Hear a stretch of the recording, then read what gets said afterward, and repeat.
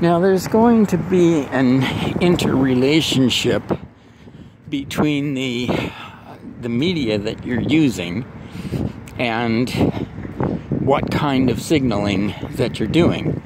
If you've got wires, particularly twisted pair, you are going to use electrical impulses.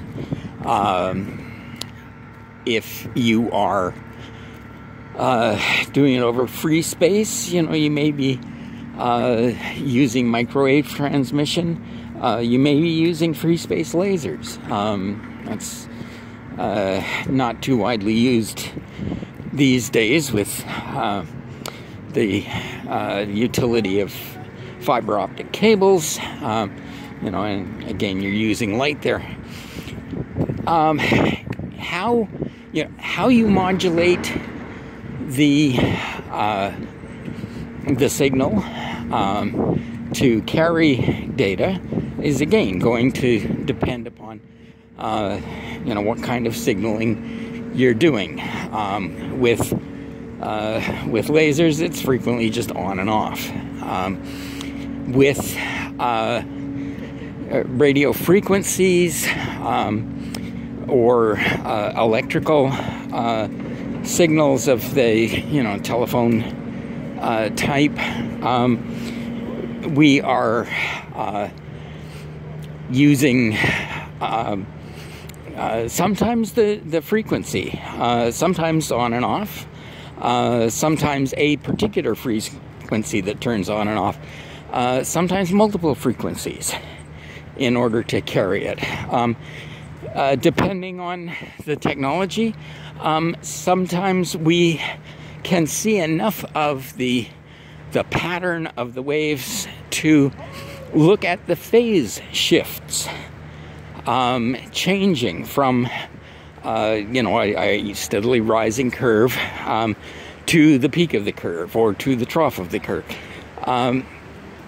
These shifts, these modulations can all be used to carry data, and depending on what we do with different amplitudes, with different frequencies, with different phase shifts, we can carry multiple bits of data for a given change, a given modulation. So, we can carry a variety of data in a variety of ways.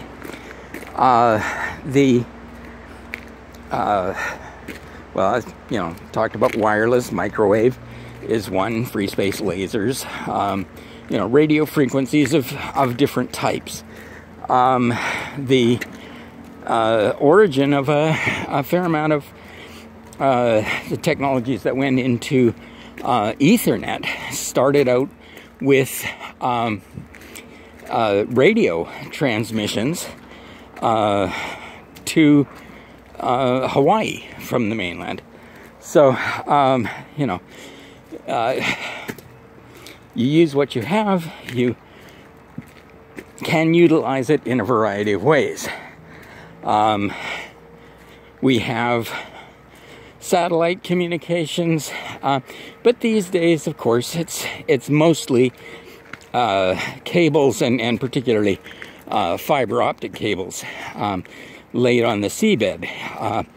The satellites are possibly useful, but in some cases very useful, but they do have limitations, and particularly in the total bandwidth and bundle of hundreds of pairs of fiber optic cables using advanced technologies in terms of the modulation of the lasers can carry an awful lot more bandwidth. So that's why satellite is not the latest and greatest. It's interesting. You can use this as a to win bar bets. Whether which is fastest, twisted pair coaxial cable or fiber optics. And of course, most people will say fiber optics.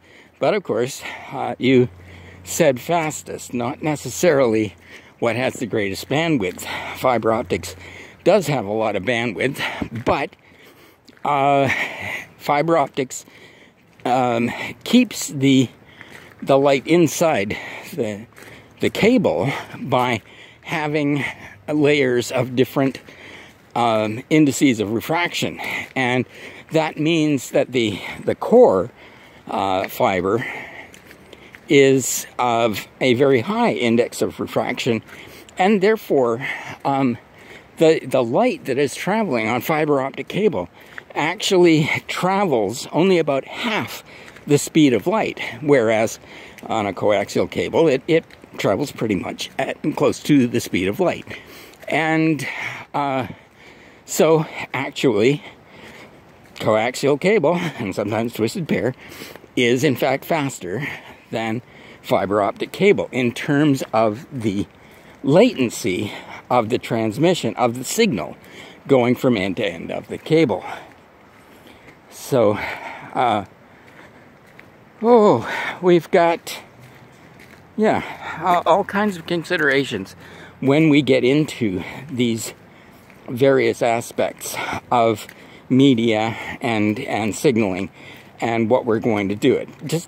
This is not something that you have to be expert in, but understanding some of these factors may help you in understanding the limitations, restrictions, and benefits of certain types of media and certain types of signaling.